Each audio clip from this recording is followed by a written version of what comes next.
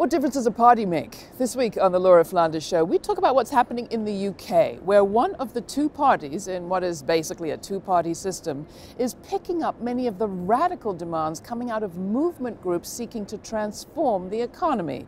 Will they take that agenda with them into office? Nobody knows, but they're having meetings with activists like this one all across the country, from Imperial College London. This is the Laura Flanders Show, the place where the people who say it can't be done take a back seat to the people who are doing it. Welcome.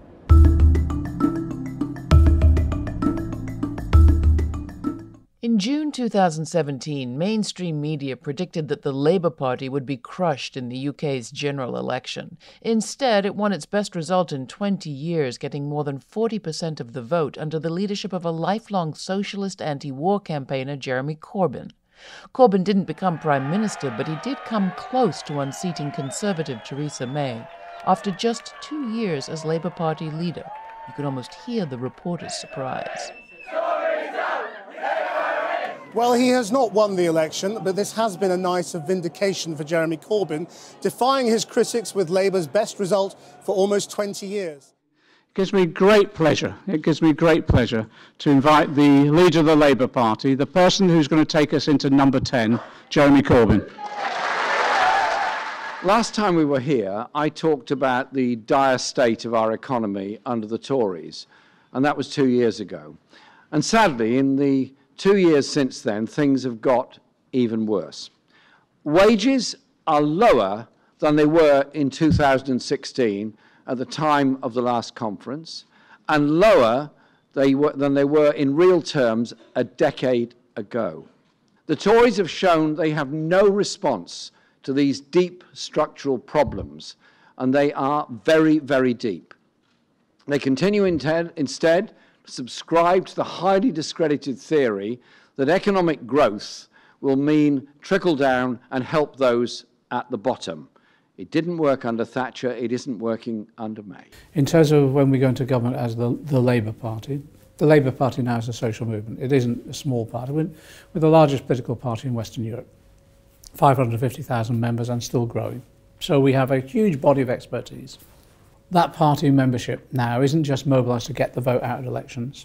That's the traditional role of political parties. We've gone well beyond that. That party membership now are involved in the debate and discussion of policies, involved in campaigning within their local communities, so all those doorstep conversations at the school gates, in the pubs and clubs, etc. Then that's the way we mobilise now as a party. So their ideas then get implemented by the local council, but implemented by national government as well. So we have, like we're having today, we have these conferences which are packed out, where people are creative in their ideas, and they then get developed into policies in detail that we can implement in government itself. That's the first thing. So the party itself, the party mechanism. The second is that actually what we're trying to do now is make sure the party is completely opened out to the community. So our community meetings now, town meetings, etc., are not just for our party members but for everybody else. And we target particular groups as well, particularly those who are campaigning on particular issues, whether it's trying to save their health service or their local school. And again, we're saying to them, we're alongside the trade unions as well, what ideas have you got? How do you think we can tackle that particular problem? And by the way, we'll set up structures to enable you to take the decisions and implement those policies as well. That means reinvigorating local government in particular, but also looking at new structures too. We're here today at the State of the Economy conference organised by Labour. So Labour's thinking big about what the future of the economy looks like. My background's in campaigning for better trains. I was really frustrated at the effect that privatisation was having on passengers, on services, and I wanted to set up an organisation that would make the case for public ownership in a positive, forward-looking way. Labour's manifesto, which was this time a year ago, promised to bring water, energy, rail, Royal Mail into public ownership, and that's really, ignited a conversation in the UK about public ownership and what that means and how it could work and how we could get there. No one had any idea that Labour would do this turnaround, that they'd go from a personal perspective being, quite Blairite and wishy-washy and not really standing for anything and saying, well, whatever works is fine, to something where Labour is actually defending public services, the principle of public services, the idea that they should be owned by all of us. So the recent polling suggests 83% of us want publicly owned water, 77% for energy, 76% for the railway. So people really feel that these are things that should belong to all of us. Interest in public ownership may be gaining steam, but it's not new in the UK. Under Labour Prime Minister Clement Attlee, key British industries were nationalised in the 1940s, but they were sold back into private hands in the 1980s and 90s, and the trend towards privatisation continued until recently under both Conservative and Labour leaders, notably Tony Blair. Let us never forget this fundamental truth. The state has no source of money other than the money people earn themselves. If the state wishes to spend more, it can do so only by borrowing your savings or by taxing you more. And it's no good thinking that someone else will pay. That someone else is you. There is no such thing as public money. There is only taxpayers' money. Thatcher changed this country, but not irrevocably. Thatcher attacked what she called the culture of entitlement. The welfare state in this country meant you were entitled to have help if you needed it. She said no. You know, she said, no, you don't need it, or if you need it, you have to go out and work for it, or if you can't work for it, you have to find it some other way. And she said there's no such thing as society, and she fundamentally undermined the welfare state. That was bad. But Blair came along and he carried it further. And he said that, for example, that women who didn't go out to work, who took care of their children, were worthless. He really meant worthless, and people heard it that way. The fact that we have a radical leader, and a leader, this is of the Labour Party, who isn't just radical in terms of public ownership and a programme of redistribution.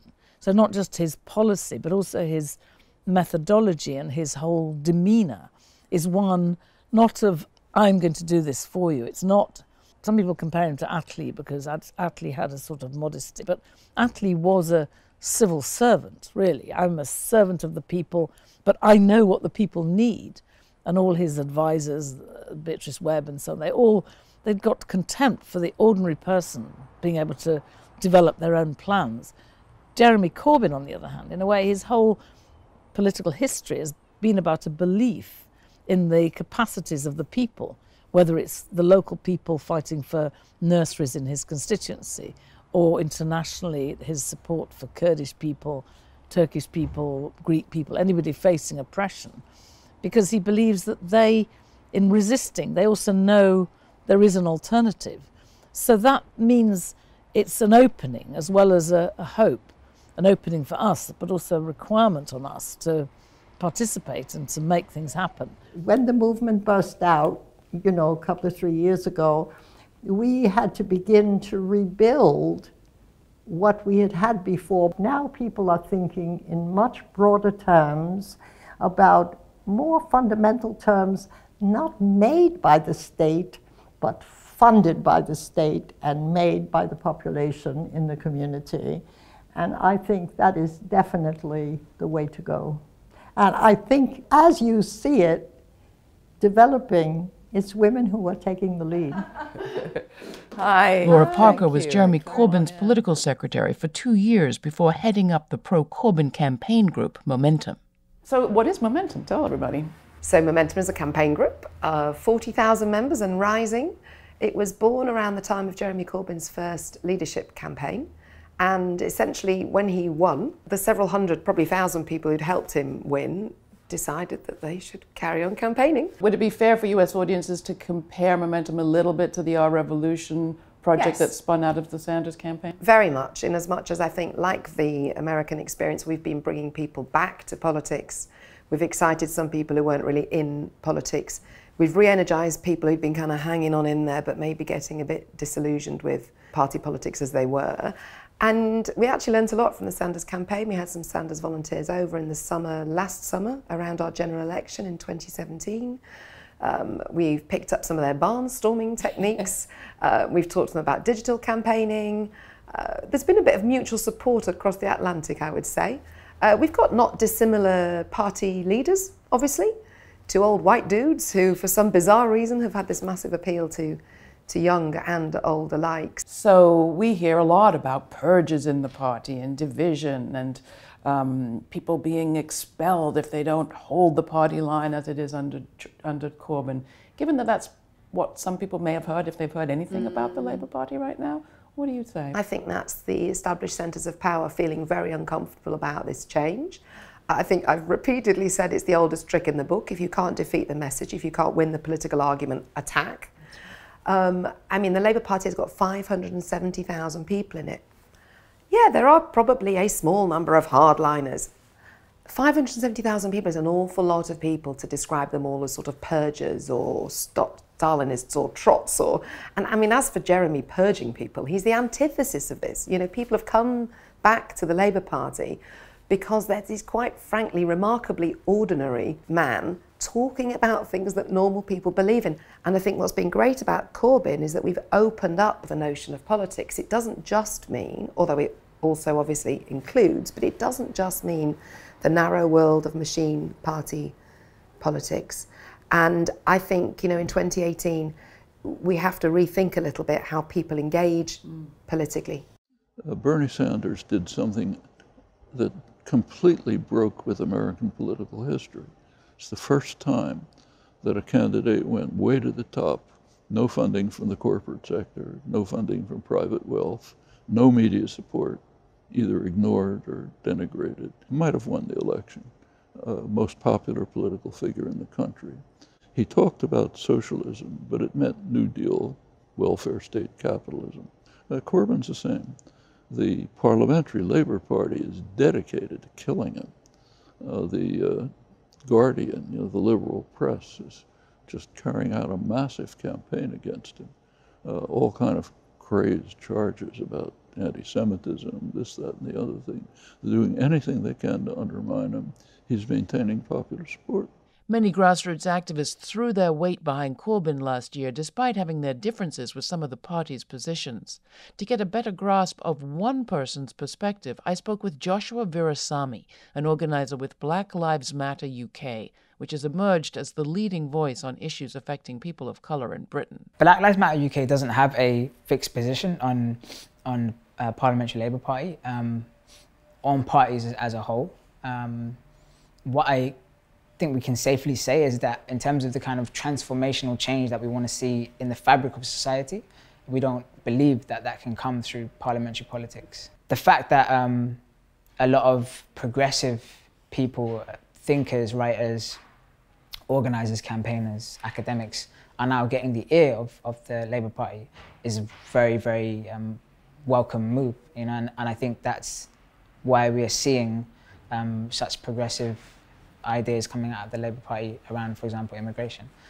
In terms of the criminal justice system, it's a real lackluster approach, you know, because in this country, what we have is a deeply entrenched classist and racist issue and sexist issue across the criminal justice system, where the disproportionality at times is higher than you have in the USA. The statistics are there, but I don't know why the Labour Party isn't able to, or feels confident to kind of take these on and champion these arguments, you know, because this is the communities who vote for them. When the next general election comes and Corbyn's candidacy is there, I will 100% be in the streets canvassing for him, campaigning for him, and for all the MPs who I believe in the Labour Party. The question is not about being wholly on the outside, it's about making sure that you can move the Labour Party further leftwards and make it more progressive and make it more inclusive. I'm a Lewisham councillor and joined Labour in 2015 to vote for Jeremy Corbyn as party leader. Young activists like Sakina Sheikh, who organised on trade issues as a student, are now getting involved in party politics. I've always been interested in the world around me, fascinated by political events. My family actually encouraged me to go into dentistry when I was younger. I think immigrant families or migrant families, they have survival in their system, in their DNA. And it was important for them to sort of have economic and social stability, both for themselves and their children. But I couldn't fight who I was, and that was someone who was really motivated by justice and social justice and outraged by injustice. I pursued law, and then I went on to work for various campaigning organisations and be, you know, quite politically active. That's kind of culminated me doing my political activism in the Labour Party now. I think the Labour Party is evolving back to its roots of socialism and of collectivism. And it's really, really exciting, I think, for people who have been politically active for years and not necessarily politically active in the Labour Party, but people who've been working on the ground, working within communities where perhaps they are more on the front line, working class communities, communities of colour, disabled folk, on issues such as policing and immigration, where there has been criticisms, that making sure that they're listening to those criticisms. I was recently talking at a local school in Lewisham, and there was a panel of experts,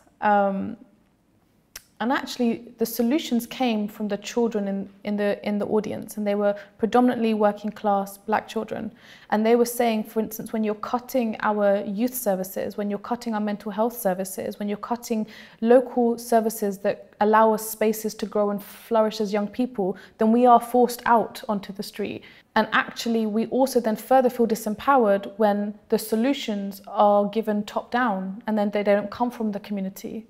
You know, you have some incredible community work happening, but the community should not be responsible for having to financially support one another. You know, I think social support, political support can be very empowering within a community, but there needs to be, really frankly, a bigger distribution of wealth in our country. So as a newly elected councillor in Lewisham, I am incredibly hopeful and excited about what I can do to contribute to change. I can see change coming and happening already in the way that the Labour Party is moving. I've seen a real mesh of, you know, that space, that divide, that gap between political activism and political institutions become merged. And that's really, really exciting, because that's where power really begins to transform for the many and not the few, to use a phrase you might have heard. In short, it's what we said in the election: an economy that works for the many, not the few. Thank you very much. After hearing so much about the man, I finally got a chance to sit down with Jeremy Corbyn. So let's start where you ended. First, thank you so much for taking some time with us. It's a real pleasure and an honor. We've been traveling a lot and hearing a lot of fears. People are afraid for their lives, for their jobs, for their families, war, environment. Do you share those fears, and what are yours? Well, I do, and globally there are obviously huge fears about environmental disaster, refugees, and the plight of refugees, and of course war, and all the insecurity issues. And even within prosperous societies there is huge inequality and a great deal of insecurity. And what I used in my speech today was to highlight the mental health issues that are facing this country. And Britain is not alone, other countries have the same. And I pointed out that 90 million working days are lost every year in Britain by mental health conditions, and it is the biggest killer of men under 40, younger and young men taking their lives through suicide because of mental health stress. What's that got to do with the economy? Quite a lot, because much of the stress is related to either poverty, desperate poverty, or debt, or insecurity, or frozen wages, or reducing wages. And we have a phenomena of increasing use of food banks in Britain, which are a way of people getting some food by people who are already in work. And so we've come across situations where nurses working in our National Health Service have to use a food bank in order to survive, and they're in work in the health service. What we're doing is saying we would set up a national investment bank, 500 billion over 10 years, and that would be an investment in crucial infrastructure across the UK. Major railways particularly, but also broadband and access like that. But it's also about the regional investment, because what we have in Britain, as you have in the USA, as you have in every part of the world, is an incredible imbalance of what goes on. So you look at the USA, where you've got big economic growth in some parts of California, big economic growth in some parts of the East Coast. Other areas, like the Great Lakes region, you've got huge social dislocation problems because of loss of jobs in the motor industry and the steel industry. Unless you have a combination of a national aspiration to have good communications and good infrastructure, and you have a determination to invest locally, then you're not going to solve the problem. But if you just say to a global corporation, you come in and do something for us, where are the profits going to go? Are they going to stay in Cleveland, or are they going to head off to possibly a tax haven somewhere? So is there still a And place? tax havens are always in hot places, it seems. Is there still a place for redistribution, taxation, that part of the traditional Labour model? Yes, of course. And what we've said is that we would increase corporate rates of taxation for the biggest corporations to 26%. At the moment, it's much lower than that. And we would also increase inheritance tax for the very richest. And so there would be a tax change, but we would also be challenging the export of profits by a number of companies. This is not a UK phenomenon, it's a worldwide phenomenon, where big global corporations have transfer pricing techniques, which means that they get taxed on their profits in low tax regimes. You even have a place for co-ops in your manifesto. Absolutely. Co-ops are something that's intrinsic to the British Labour movement. The first co-ops were founded by Robert Owen in Scotland at Lanark, and also there was the foundation of the cooperative movement in Lancashire with the famous Tubbs Lane Co-op. And co-ops are a big factor. And across the world, they're massive. There's 1 billion people. 1 in 6 of the world's populations are either users or members of a co-op of some form. And so what we're saying is, when somebody decides to asset strip their business and simply make the profits out of saying, hang on, you can't do that. You've got to offer it to the workers that have run it and given you the profits you've made out of it. And so we're empowering people. So what we're proposing is national investment, proper taxation for the very richest, and empowerment of communities through local spending, local investment, and empowering people to determine their own lives. Social justice, socialism. You, with your agenda, could be in this position of probably being the next Prime Minister. Is there anything in the model of how you've managed to do this that is replicable, do you think, or is it totally specific? The financial crash happened in 2008, and there was some public ownership of the banking system, and there was a bailout there. The problem was that bailout was then paid for by 8 years of austerity. We challenged that in the 2017 election. Everybody said, you can't do that. You've got to have austerity. People have got to suffer in order to pay off the debt created by the banking crisis. And we said, no. What has to be done is a better control system in place to prevent it happening again. But above all, that you can't cut your way to prosperity, you invest your way to prosperity. And between 2015 and 2017, support for the Labour Party grew massively in the election. And we ended up, yes, we didn't quite win the election in 2017, but a manifesto that was transformative actually gained an awful lot of support. And our economic conference we're at today is about the values and the ideas and the inspiration of lots of people at the in communities. And what we're now doing is a long series of local community meetings. So you take a town, take a city and say, you know, we lost our steel industry, we lost this manufacturing plant, we lost that. What do we need? Nearly always they say they need better communications, either digital, railway or road, and they need the opportunity to invest for the future and use the skills that are there. So it's a bottom-up plan. Of course, there are going to be complications and contradictions within it, but we also have the national framework for National Investment Bank, Regional Investment Bank, and a National Education Service.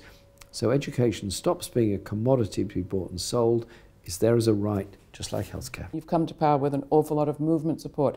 What are you putting in place to ensure that when you are in power, you don't get kind of captured by the usual way of doing things? I think that's a very, very important and very profound question, if I may say so, because clearly once you're in office, you have to make decisions day to day, and some of those decisions are inevitably going to be complicated and difficult.